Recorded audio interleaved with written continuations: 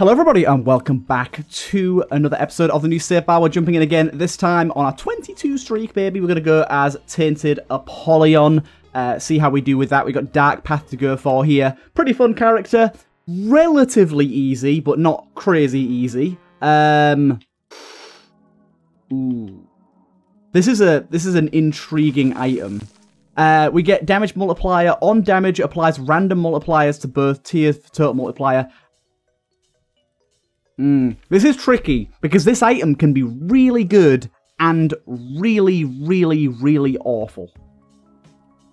It can literally ruin your run, so I'm gonna have to Abyss Locust it. It's such a like sad thing to have to do, because I really didn't want to, but I literally have had that item completely ruin my run before, because it can give you a smelt a random trinket onto you. I will gamble on that. Safety cap, more pills, that's fine. It can literally make it so that, like, you have, like, a 0.1 tiers multiplier, and basically you can only shoot once a fucking 5 seconds. It's awful. But it can also be really good and give you some really good stats. So, it's definitely a toss-up, but I think, unfortunately, because of just the situation of trying to build a streak, I can't take the big risk that would be taking that item. It's unfortunate it doesn't have a unique Abyss Locust, but considering it's a mod that, like, doesn't have an affiliation with Abyss++ from the developer, I kind of understand it, because it's not a released mod, it's still a private mod. People keep asking, by the way, I get it questions constantly, what is something wicked? How do I get it? Go to my Discord, there's a link in my Binding of Isaac channel on my Discord. Just go to the pinned messages. It is free to download for anyone. The developer is completely fine with anyone downloading it from that link. I don't know why it's not released yet, I'll be honest. It's a perfectly fine mod with a hell of a lot of content. It really should just be released at this point. If you're going to add more content, just add it post-release. I don't understand it. But either way, the developer wants to do what the developer wants to do. It's fine. But yeah, if you want to play with it, it's a very, very high-quality mod. I'd say of the mods that I use, it's probably one of my favourite. It adds some really, really interesting and fun items and trinkets as well. And so it's very, very, very, very worth downloading, so I'd definitely give it a go. Get back over here, you shit.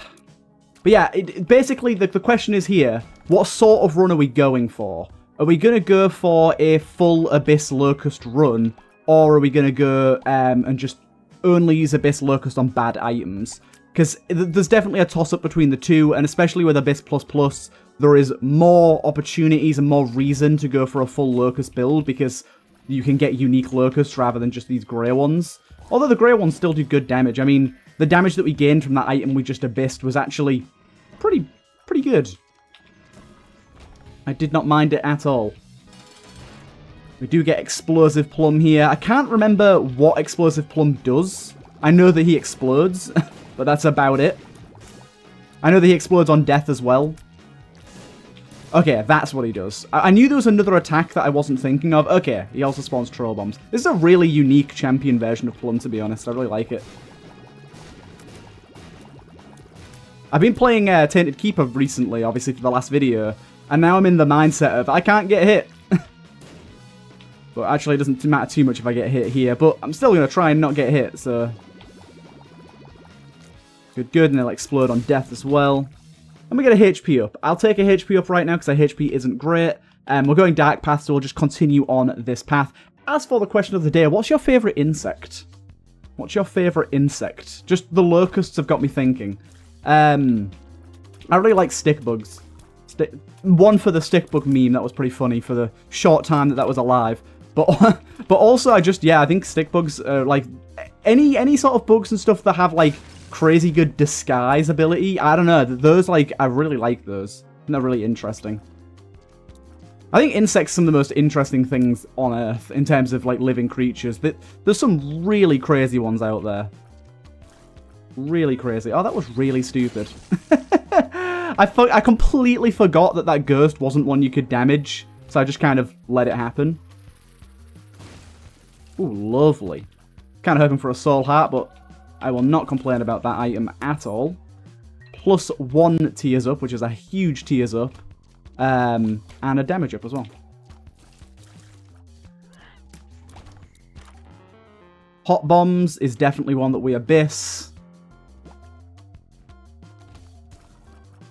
And you see now with Abyss++, we get a nice, unique locust that does some interesting stuff. It did actually say in the EID description what this unique locust did. I probably should have read that, but I didn't. Some of them have, like, really unique effects. Some of them just have different damage values, like this one. This one can set things on fire. There you go. That's pretty good. I'm reckoning that'll be a lot more effective on regular enemies, of course. Because bosses can't get status effects as easily.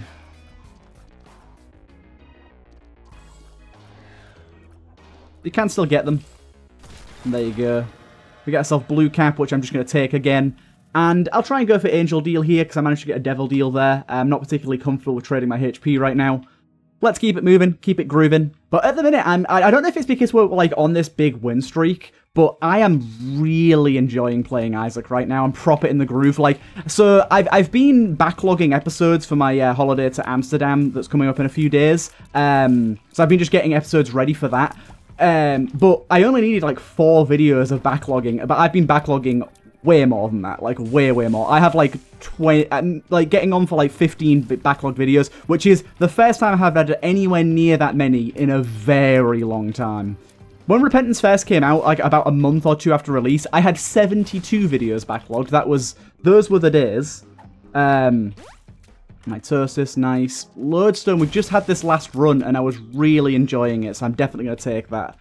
Having a very, very good time with Mitosis, with Lodestone, so I'm very happy to see that.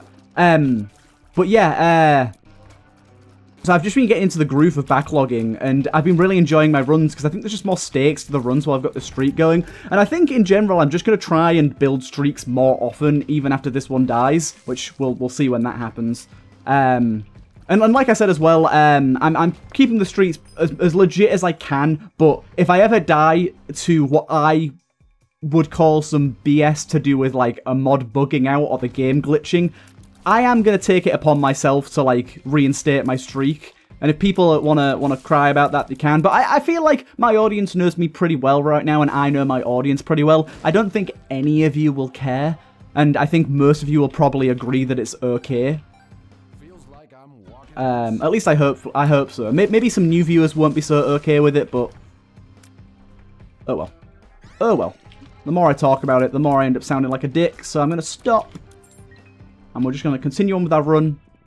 And yeah, I really hope you guys are nice and invested in the streak as well. It's a lot of fun for a... Like, as I said, I don't streak very often because I just play way too, like, uncautiously. I'm not a cautious player, typically. And so it's kind of an interesting change of pace, and I think you guys... like, if you're watching Light Green Locust... This is tricky. I think I'm just going to take it as safety. Not a great item, but I'll take it as safety. Right, sorry about that. But yeah, like, I feel like when you watch someone like Sinvicta or some of the people like Neonomi or whoever, people that, like, are very good at this game and play it in a very specific way to make sure they win, I feel like those videos, and, like, no disrespect to them, maybe some disrespect to Sinvicta, because I'm not a big fan of him, but still.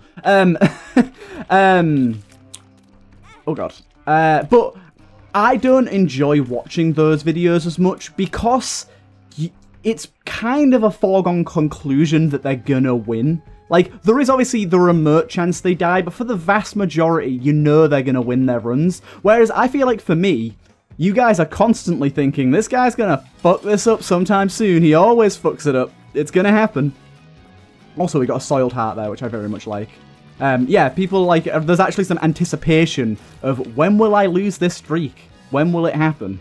And I kind of like that. I think it adds more to the video, adds a little bit more for me as well. See what we've got going on in here. An Eternal Heart. Oh, yeah, I'm definitely taking that. Unfortunately, I don't have much keys to spend on these guys. Oh, I got Lost Soul. I'll take Lost Soul, thank you. And then we'll take Dad's Dip as well. But yeah, I gotta say, I've never... what's it called, prayer card there, I've never had that as a locust, and it said 1.5 damage and herming, I think it said. It said one other thing as well, but either way, I think this is going to be good. Then we got Celtic Cross, a grey shielded locust that has a chance to block shots. I'm also going to suck that up as well. We're just getting some really interesting ones now. But yeah, I don't think I've had a locust with herming before. I think that could be pretty good. I think we get 1 dip per room with this soiled heart we've got going on right now, so that's pretty good going. Oh, thank God. I love rooms that do stuff like that. It's like an absolute pain in the ass to traverse post-combat. And it's like, no, I'm just going to fix that for you. No, so we don't get one dip per room. It must be like a chance per room to get a dip.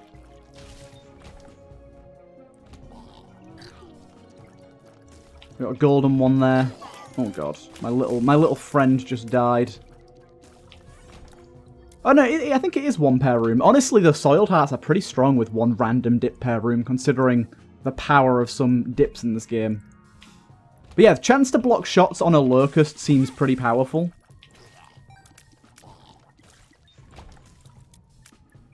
We got a holy dip there as well, which is kind of nuts. I'm not going to stick within the holy dip constantly because it's just a pain in the ass to do.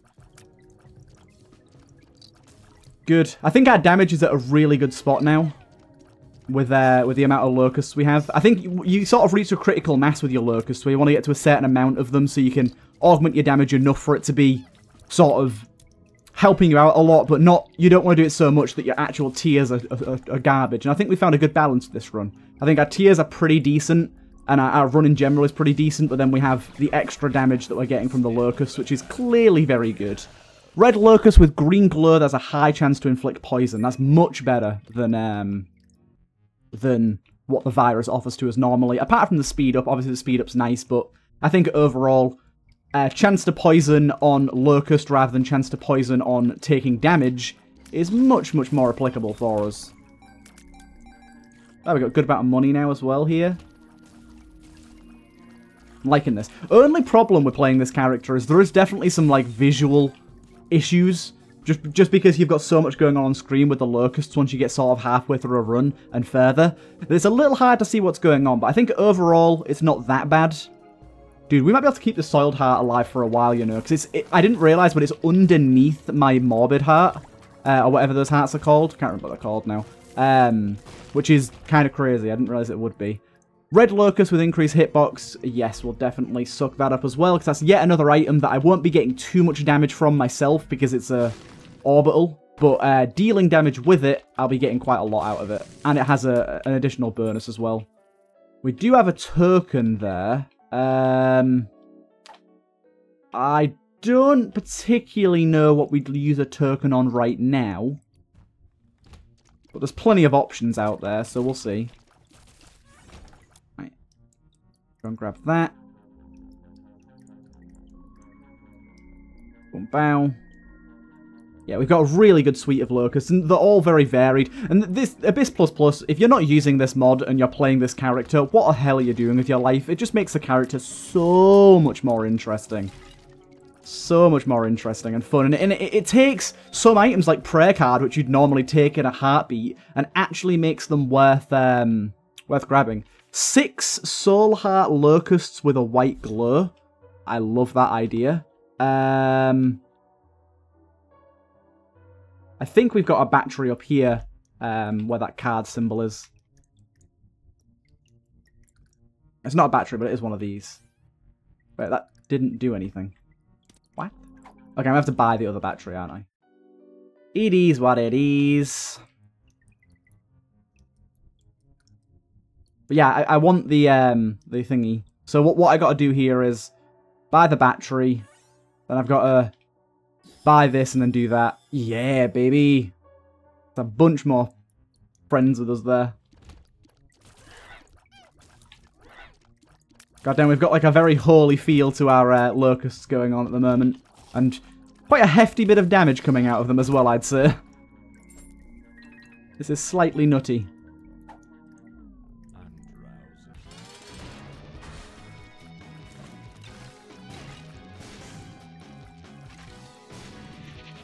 I mean, watch the damage output that we're getting here. We got the ability to set things on fire. We got the ability to... Oh god, I've trapped myself here, haven't I? Ability to set things on fire. The ability to poison. Block shots. We got homing on one of them. We got all sorts of good stuff here. 2 white locusts. Whatever. Okay, good. Down to the next floor. This is pretty standard, this. This isn't really anything special of a run. It's kind of interesting with the locusts we've got going on, but it's nothing crazy. See what we've got going on in here. Buttermilk, you say. Player will fire a constant stream of weak poop tears in the opposite direction they are firing, in addition to their main attack. Tears will always deal... I don't think I want to take that. I know that I'm only going to get a regular locust for destroying that, but basically I just think that item's going to be laggy. And the shots aren't going to really hit many enemies and do much damage. I keep forgetting that I've got my little soul buddy to protect. Honestly, he's nestled in amongst all of these locusts. He's just kind of hard to see.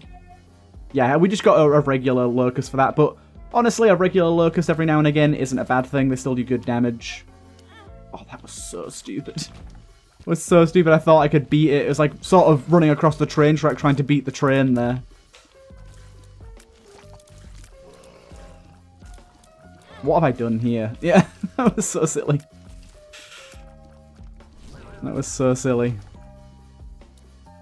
Luckily we got a red heart here to replenish that morbid heart. Good, good, good. I love as well, like, how sort of settled we've got within the mods that we have. Like, I feel like you guys, the viewers, and myself have a pretty good understanding of what everything does now. And, like, most of the things we're coming across at this point feel vanilla. Like, morbid hearts feel really vanilla. Even to the point, like, soiled hearts and the hearts from Repentance Plus are starting to feel more vanilla. And I really like sort of the way that the game has worked itself out, where we've got a few things from like Repentance Plus and like Fiend Folio have added that make the game significantly easier in aspects. And like reflected items and things like that that can make the game easier, but then Fiend Folio as a whole makes the game harder. So it's kind of balancing out to the point where I feel like the game is a little bit easier than it would be in vanilla, but not a whole lot, just because of the balance that we've achieved. I feel that's quite nice. Is this an XL floor? No, it's just a big-ass floor. It's always annoying in floors like this when you get a bunch of big rooms before you find your item room or your shop or whatever. Because it's like, I don't want to waste my Abyss charges, but I'm wasting all these rooms while having it on a full charge. Good. Do you know what would be absolutely amazing with this setup? If we could get his birthright. The birthright on this character is goddamn amazing. So if we could get that, I would be pretty over the moon. But obviously, the likelihood of that is pretty low. We did get thingy here. A Soul Heart Locust with a white glow that has a low chance to block any projectiles. Yet another one to block any projectiles.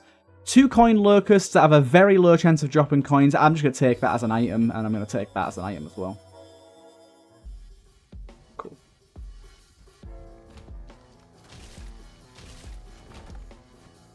I'm bombing my donation machine a ton at the minute, but while I'm on the streak, I don't care. Oh, unfortunately, this guy, I love the boss design, but I hate fighting this guy. Just because of this, where he does all the spikes and then the fart thing. Yeah, this bit. It's not, like, particularly hard to avoid. It's just, I always forget about it and get hit, like I just did there. Take that. And I'm going to quickly go back and buy that soul heart in the shop, just because I want to try and keep our angel deal alive next floor, if we can. Let's move along, ma'am. Go. I think we found a really good balance between picking up items and getting locusts as well. I think it's a little difficult sometimes to decide which way you want to go.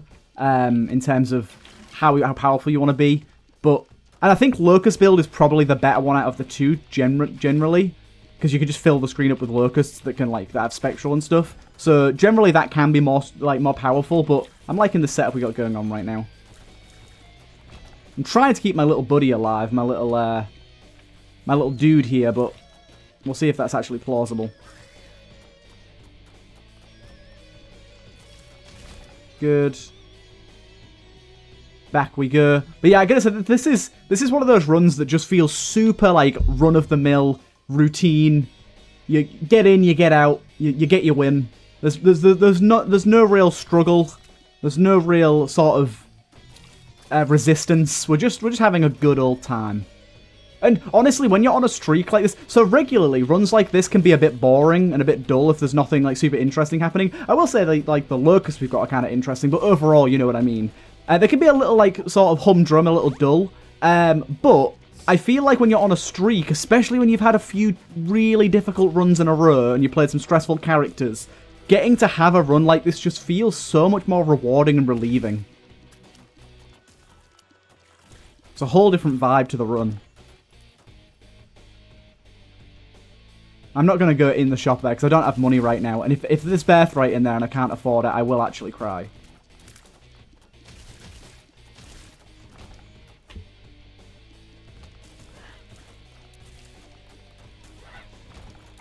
Good. Extra keys, lovelies. I realise I've got a safety cap smelted to me, so I'm getting more pills and I'm not taking them all, but why risk it when we've got a good thing going? If I get a bad trip while I've got a soul heart locked in and 50% chance of an angel or devil, it'd be silly to risk it.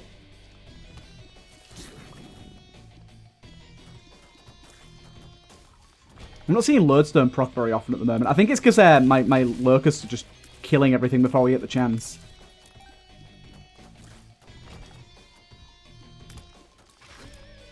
Some clickety-clacks here. Clickety-clacks are gone.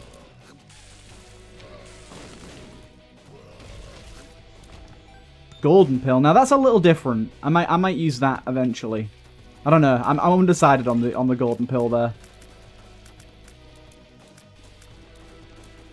Ah, Lodestone screwed that guy. All the fucking troll bombs got sucked towards him. That's funny. Good old strength card.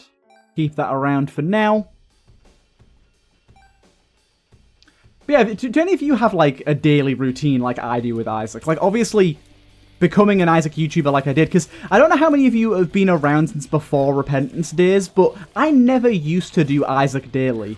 My channel's actually been through some interesting iterations. I've been through sort of like what I'd sort of see as my three sort of main, maybe four main stages. So I started out, my very first video was a tutorial for Enter the Gungeon. And I kind of stuck with that formula for a bit. And then I reached out to the people that had watched those videos and said, would you like to see an Enter the Gungeon series? And then for a while I did daily Enter the Gungeon on my channel. Until I can't remember how many episodes I did of that before I started doing other stuff. Very good item there. I can't remember how many videos I did before I started doing other stuff. But that was like a fun little series there. And actually, even though my mic quality is bad and my confidence is lower, I highly recommend that series. It was a really good one. Episode 3 of that series is absolutely nuts, to be honest. We got like Mecha Junkin. It was kind of crazy. But yeah, so I kind of started out doing that, and then second phase was like I introduced some other games. Like I started playing The Binding of Isaac along with Enter the Gungeon. We're going Dark Path. Yes, we are. Have we done Boss Rush? We have. Zealot Heart there, rather nice. We kept our Soul Buddy alive as well. Gonna abyss that. And we will go down to the next floor. Yeah, so then I did a bit of Isaac and a bit of Gungeon. And some people have been watching my old Isaac series. I get comments on them every now and again. Soul Heart's lovely. And we got camo undies for our Zealot Heart as well. Awesome. It's a very good one to grab. And I think that sort of enters phase 2, where I started doing some other things. And then off of the back of that, I started branching out. And then, like, entered sort of my third phase, which was doing a lot more variety content, where I wasn't doing anything daily. I wasn't doing Gungeon daily. I wasn't doing Isaac daily. I was doing them like I doing a bunch of games twice a week. I think that's what I was doing at the time. And then when updates for games would come out, like Enter the Gungeon, I'd play it daily for a good while until the viewer count started to drop off. Then I'd go back to my regular schedule. And that was actually the plan with Repentance as well. I had planned to, for the first month or 2, to keep it daily, and then to swap back over to doing it 2 to 3 times a week with a mix of other content. And I basically, through 2 things. One is I was really enjoying Repentance, as I still am, which was a big driving force for doing it daily. And for 2... some of you may know that I got a pretty massive and really generous shout out from Two Left Thumbs when he created his video on the history of the Binding of Isaac, which is now sitting at over 1 million views. And he asked me if he could use my footage because he didn't have any like sort of good footage of a beast victory. So he said, "Hey, can I can I use your footage in the background of my video? And I was like, yeah, sure thing. And I didn't think it'd be anything crazy. I thought he'd just put my link to my channel in the description and just say at one point, this footage was provided by the TurtleMelon. That's the extent of what I expected the shout out would be, and that is, I was completely happy with that. That's all I expected. In fact, I would have been completely fine if it was literally just a link in the description. I wasn't expecting anything. Yeah, the absolute mad lad put, like, right near the start of the video, gave me an absolutely massive shout out, basically saying, like, he like featured a little bit of my video, spoke about our friendship, and said, like, this guy's making really good roguelike content, go check him out. And it was, like, a huge boost to my confidence as a YouTuber, and a huge boost to my channel in general in terms of viewership. So I ended up getting a pretty big boost in subscribers and viewers, and that just kind of fueled the fire for playing more Enter the Gungeon, playing more Binding of Isaac on a daily basis. And I just ended up sticking it daily from then on. And it's from there, it's really just got to the point where now it's more of just a daily habit. I've been doing it for so long that it would feel weird to not play Isaac every day. And there is some days here and there where I don't want to play Isaac, and I have to because of a video and because I don't have a backlog. But that's why I try and create backlogs, so that I don't, on days that I don't want to play it, I don't have the time, I don't have to force it. And it's very rare that I have to force it, and usually even when I do, I tend to start enjoying the video about halfway through it anyways, and I sort of get into the groove of things. But yeah, and then as well, like, sort of post, like, once we started doing the modded series post Dead God, because the Dead God series got decent views, but not, like, crazy good views. It was getting, like, between 400 and sort of 600-700 views a video on average. Sometimes a little lower than that, but it was decent, but not insane. So I was reasonably happy with it, but then, like, post-Repentance, when we started doing modded content, things really started to blow up for me. There was a point, that some of you may remember, where I was getting, like, 2.5 to 3K views on every single video. Every single Isaac video. Which is absolutely insane numbers to be pulling on a channel of my size. Like, absolutely insane. So that was awesome. And obviously things have petered off since then. But I think we found, like, a nice middle ground where we're getting sort of between 600 to 1,000 views every video now. And we've got a very sort of reliable audience. I mean, pretty much all of you that are tuning in the comment sections, I see all the time. Like, I have sort of a bunch of familiar faces, and we're getting, like, new people. I will say my subscriber count isn't growing at a very fast rate, but basically 10k had always been one of my largest goals. So once I hit 10k, I don't really give a shit. If we grow more subs, we grow more subs, but if we don't, we don't, and I don't really care that much.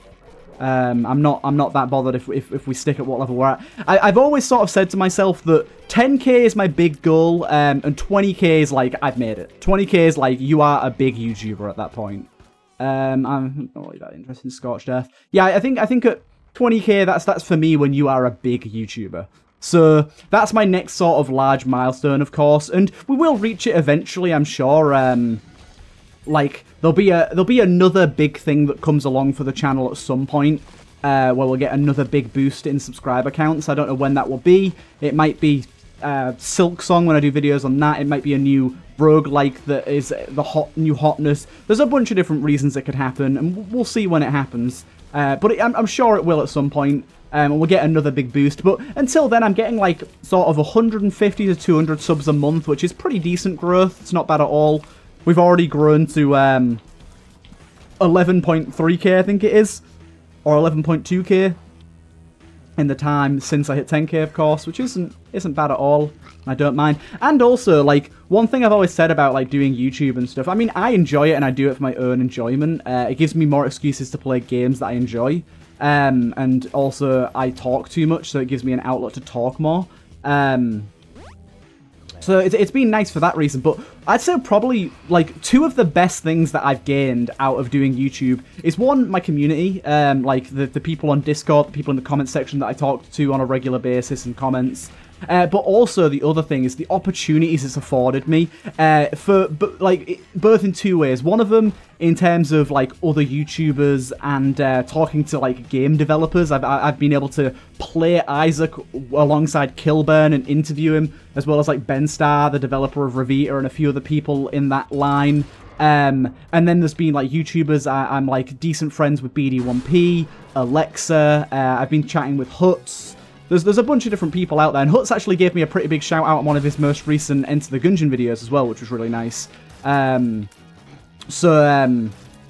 Yeah, it's been really nice in that front, but also one of the other things that I love is I've obviously carved out my niche, which I'm not even going to say it's not a niche like some YouTube channels. It's a niche that quite a few people have tapped into, but the modded roguelike content, I would say, is my sort of main niche, which, like I said, isn't exactly a unique niche, but it is one.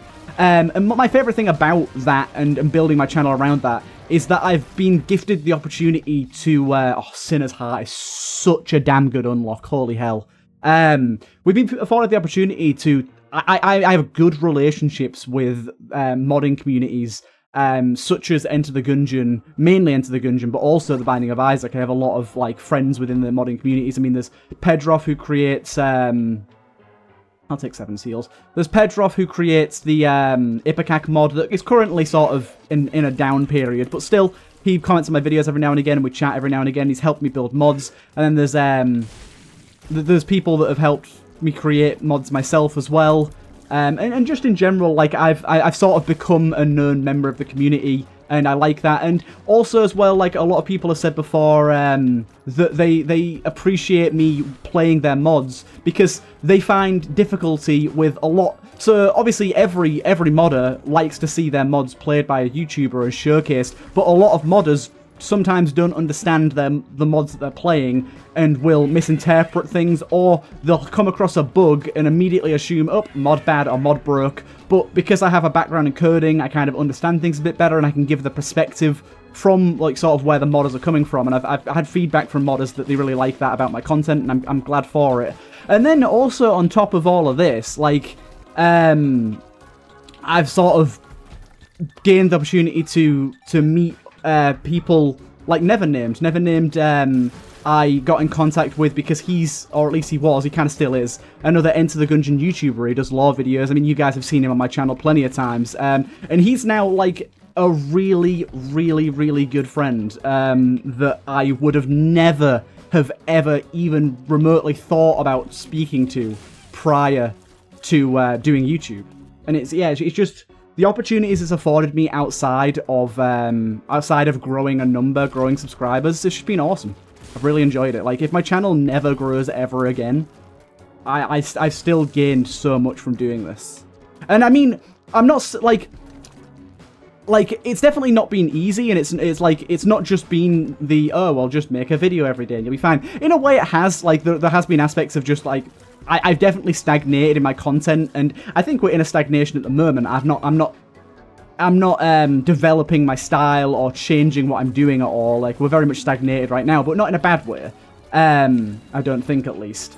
And like, it's been difficult, and I do sort of encourage other people to try it, but it's not something everyone can stick out with. I think really the biggest thing for sort of advice for other people is you've got to sort of be able to accept not doing well for a while. It took me a long time to start doing well on YouTube, but you've also got to have some perseverance. Like, I've been doing this for like 5 years at this point, and like, if you look at the grand scheme of things, the amount of subscribers I've gained in 5 years is not like very high in like the grand scheme of YouTube. I think personally it's quite high, but like in sort of what you see on YouTube today, it's really not crazy. And that's another thing as well. You have to like learn to not compare yourself to other channels. Like, for example, BD1P and Preets, when they were sort of starting out, they literally started their channel when Repentance came out and grew their channels to like 30,000 subscribers. Basically, really, really easily. I'm not saying they didn't try, like, they didn't put effort in. Of course they did. But it came naturally to them. They grew their channels, and their channels got a lot bigger than mine did for creating similar styles of content. And it was kind of a bummer to see that I wasn't getting that same recognition. But at the same time, I was happy with what I was doing, and you have to sort of deal with that. And also, like, I have what I call the YouTube blues every now and again, where basically I'll be perfectly happy with my subscriber numbers and my view count and everything, then all of a sudden, I just won't be, and I'll like, see my view counts, and I'll be like, oh, we're not doing too well at the minute, oh, I've not got many subs, and I'll get really down on it, and it'll, like, really sort of depress me a bit, but then a few days go by, and I sort of realize what I have, and it kind of goes by, and it's not a big problem anymore. It happens, like, once every 2 or 3 months, and it's always, like, completely out of the blue. It's not normally sparked by anything in particular. But this has been a fun run. I've liked the fact that we've been afforded a run where we can basically just chat and talk about YouTube in general. I mean, I want to do more Q&A stuff like this. I mean, if people have questions for me that they want answered, I'd definitely be happy to do it. I realise it's the end of the video and not everyone watches to the end. There might not be a ton of you that are going to ask these questions or whatever, but still, yeah, I like these types of videos where I can just sort of chat openly about how I'm feeling, about what things are going on. As I said before, I know some of you are here purely for the Isaac content, but a lot of you are here for my commentary and personality, at least I'd hope so. And so I think these videos where we just kind of sit and chat about things are stuff that people like quite a bit. Either way, we'll end off the video here, and I hope you guys did enjoy, and yeah, I'll see you in the next one.